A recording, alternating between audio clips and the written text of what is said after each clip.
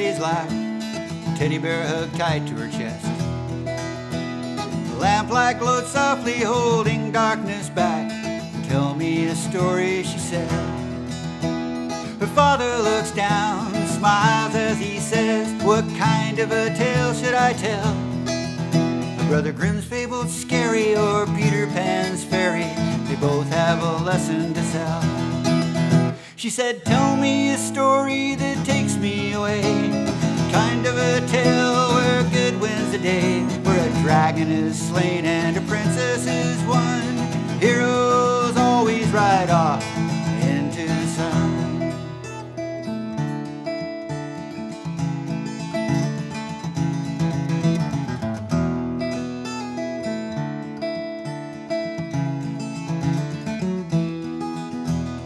Singer stands silent on a soft moonlit hill as the wind tosses hair around his hat.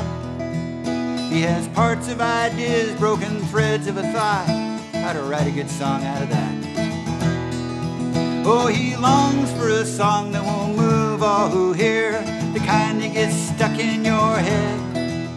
So he looks to the stars and he makes his one wish, and then he listens. Yes, he listens. He said, tell me a story that takes me away, or give me a song what the poets will praise, one full of beauty and bright as the sun. I will touch all who hear me and make all of us one.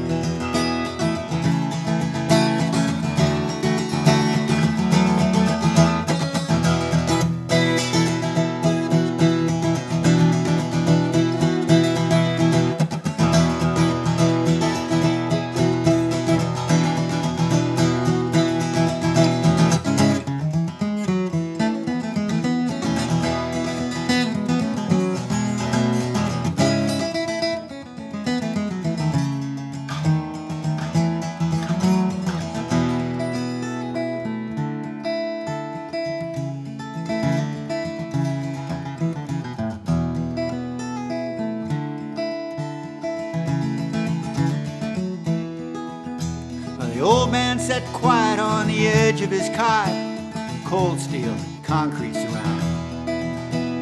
The priest spoke up softly, said, it's almost time. Is there anything else I can do? The old man looks over, shakes his bald head. All has been said and been done. You might reach in that book there and pull out a verse. Yeah, tell me a story from that. He said, tell me a story that takes me away, where redemption is won and forgiveness is gave, where a man might come back from the hell that he's made. At the end of it all I will find I walk to the light. For the stories we save and the songs that we bring, whether sung round the fire or told on the knee, we'll give to us all the best we can be, for the dreams of mankind are passed on, all in a song.